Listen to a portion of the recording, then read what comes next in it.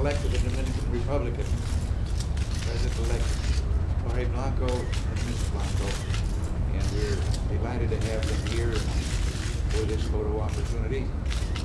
So, with this, You have anything to say on any other matter? no. Okay. All right.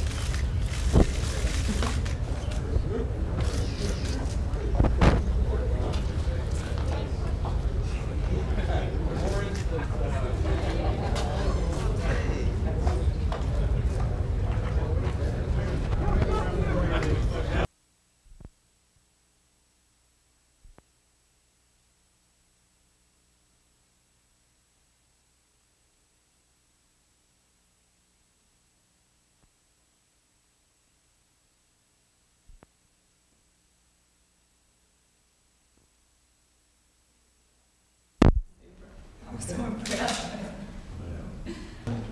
Thanks for everything. Appreciate it. See you. Good to see you. Okay.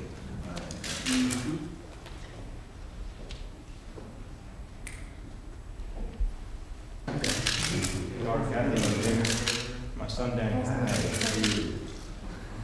Let's have a family. I'm presenting the Legion of Merit to Major John P. Klein, Jr., United States Marine Corps, for exceptionally meritorious conduct in the performance of outstanding service while serving as Marine Corps aide to the President. Major Klein continually distinguished himself in an exemplary manner with sound judgment, diligence, untiring dedication, and exceptionally professional performance. The successful accomplishments of his assignment contributed immeasurably to the office of the President of the United States.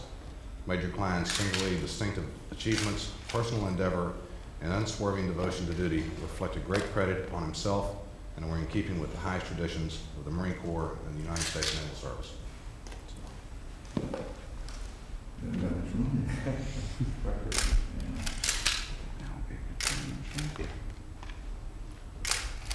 The signs for the horse. Yes, sir. Thank you, sir. Well, and thank you. Wish you well also. You might want to see me go sometime. Yes, sir. Thank you very much, sir. Very good. Yes. Oh, my goodness. And this is a jar with a seal engraved on it, but inside are jelly beans. Oh, thank you so much. Thank you very much. I don't want you to forget this. Oh, we will. I don't know one step. It's been a very great honor, sir. A real pleasure to serve you. It's been my pleasure, and I'm most grateful to you and wish you all the best. Thank you, so sir. Godspeed. Thank you. Congratulations. Thank you, sir. Very slow. Thank you, sir. Well,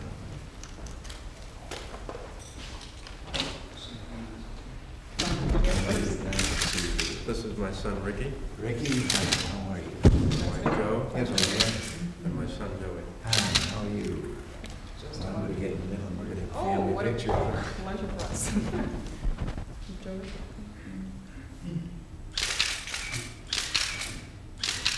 Thank you. And then you and I are going over there and we're going to read something. Cluster to Lieutenant Colonel Jose A. Murati, United States Army. For exceptionally meritorious conduct in the performance of outstanding service to the United States as Army aide to the President. The responsibilities which Lieutenant Colonel Murati has borne in this position are unique to the President and the nation. His leadership, exemplary foresight, and ceaseless effort have contributed immeasurably to the office of the President and to the effectiveness of the White House Military Office.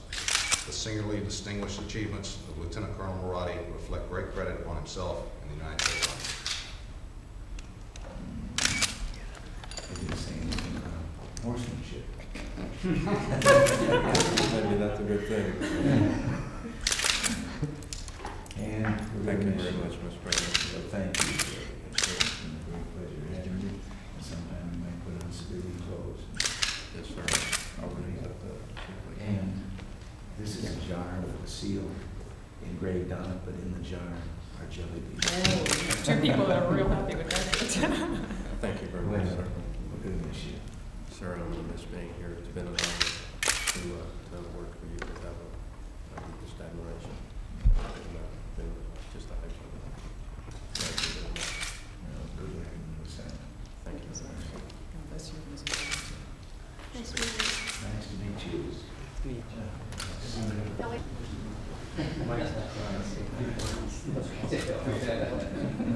Where?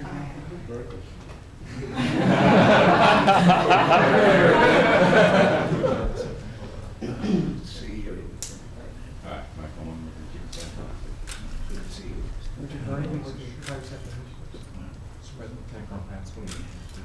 Hi, Mary Ann Wood, I'm in Department of Defense. I forego that practice. We're pretty familiar with your background, the job you're currently holding, and that sort of thing. But let me take the opportunity to first convey Admiral Stockdale's greetings to you, and secondly, to express on behalf of the class our appreciation to you and to your staff for the support you've shown the White House Fellows Program this year. I think fellows ought to accept. Secondly, we're grateful to you for taking time out of your busy schedule to be with us today. So that is all I have in terms of introductory remarks, and I will turn it forward to you, sir. Well, I'm pleased to have you here also. All right. We, okay. All right, get that. Much. Better for you. Working meeting. Students and tea. Well, we very much appreciate the chance to come in and have an opportunity to share some ideas with you. Looking forward to hearing. We need a lot of help out there these days too. Not coincidental. I'm sure you don't. I'm just going to ask all of you. Well, we're here to offer. Okay, thanks, man.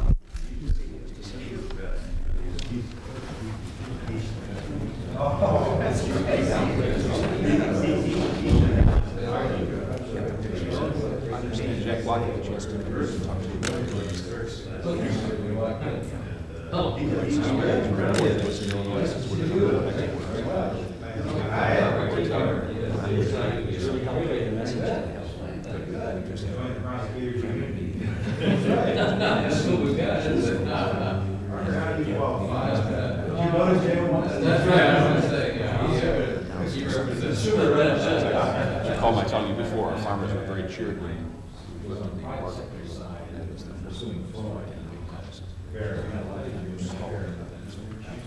Jim. No. Yes, finagling has to be done, and some of our European friends make an announcement. Thank you, Mr. President. Sit down. I want you to know that. You know that.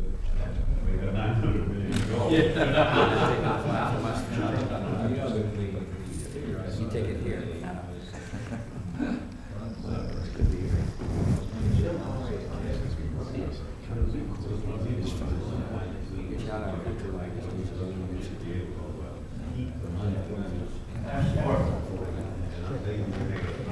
Great, thank you.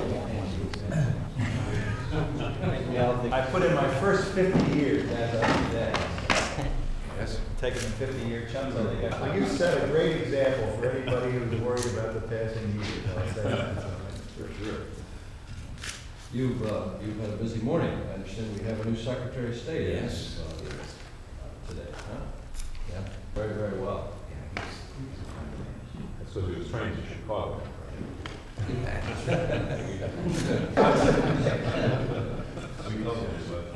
Oh, you did?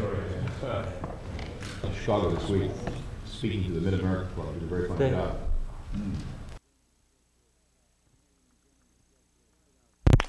Well, welcome to the White House. I know you're enjoying the fresh air. This is the air that in Washington, if it gets any more humid here, you have to swim to work. But I'm delighted to see you. I heard about this project, as you know, and made a statement about it some time ago. But I know that you now are learning on several different campuses about American industry and business and what the world of jobs is like, and I think that is great. I had an experience many years later than you're having it, when I once was doing a television show for about 8 years that was before I quit making an honest living. No, I was doing a television show and for General Electric. And the employer wanted, as a part of an employee relations program, that being seen every Sunday night on the air, I should visit their various plants for about 12 weeks out of each year, which comes down to pretty much about the same time you're spending here. And I must say, it was an experience I've never forgotten and a most valuable one. I visited in those 8 years 139 plants in 38 states and met 250,000 employees individually.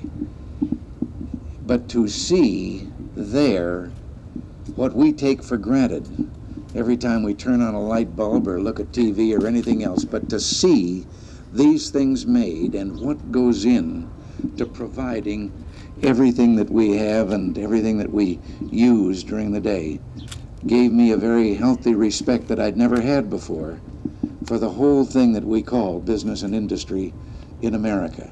It really is a miracle.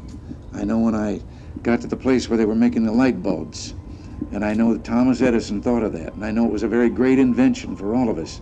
But when I saw the machine that was making the light bulbs, I said, never mind Thomas Edison, who invented that machine? And you're having that experience now. Not too long ago, no one had such an experience as you're having. But I'm not going to keep on talking. I know that I'm due someplace in a minute and a half, and you're going to have others that are going to meet with you. But rather than me keep on going, I know that maybe some of you, and I'll have to shut this off after a few, but maybe some of you might have a question that you'd like to ask, and let me be a part of the whole summer experience. Yes? You said something in the State of the Union address, which I know is about 6 months back, but it stuck with me ever since. You said, and I quote, "America will not do business with the forces of oppression." And at the same time, I know you were talking about Poland. We were supporting South Africa and a whole lot of other places. And I want to know how you reconcile that statement with your actual policy. No, I think what I was talking about then was the fact that instead of just a meeting or having summit meetings and so forth, that all of the things that were wrong, that we feel are wrong in those countries, all the violations of human rights, should be on that table as a part of what we discuss. Now, we have employed sanctions against the Soviet Union because of what we think they have done in creating this oppression in Poland. Right now, I'm being castigated by some of the people in Europe because I have imposed the sanctions on American-made equipment that they need for the Russian gas pipeline to Europe. In the first place, I don't think the pipeline is a good idea. I don't think that the Western world should make itself dependent on the Soviet Union for the energy they need to run their industries and warm their homes, so that one day the Soviet Union, if it wants to turn off the valve, can pressure them into doing things they might not want to do. But I meant that those things should be on the table. Now, the matter, for example, of sales, commerce with those countries. At the same time, let them know how much better they could get along and that the world could be for them if they weren't doing some things like the young man who's starving himself to death because Russia will not allow him to come to this country to join his wife and his 2-year-old daughter whom he's never seen. And then to make things even more cruel, a few days ago they said they were going to let him come, that he could come to America and join his wife. And about 2 days later they changed their minds and said, no, he can't come. And I just believe that those have to be things that we don't just remain quiet about.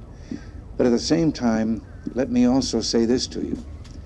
In a world of politics, and that is their political figures too, these leaders that you meet with, just as we are, I find that if you try to do business on the front page of the papers and demand and say, hey, you do this, or by golly, we won't do this for you, you've put him in an impossible position, because if he then gives in, his own people see him as having been forced into something by the leader of another country. So my own belief is in what I've called quiet diplomacy. You don't do it in the front page of the paper, where he then is pushed into a corner where he can't back down. You quietly say to him, hey, do you know how much better things could be? Just between us. If you did this, and how much easier it'd be for me to do something right and that you're talking about. And that quiet diplomacy has worked in a couple of instances. I know one person who was in jail in a foreign country, had done nothing wrong. A lady that was thrown in jail, an American lady. And I persuaded someone of another country to say to the authorities in that country that something they wanted very much from us, they had a lot better chance of getting if that lady was allowed to come home. And 48 hours later, she was on her way home. So if sometimes you don't read about it in the paper, don't think that we're being quiet about it. We're doing things. There's a young girl back there, and then you.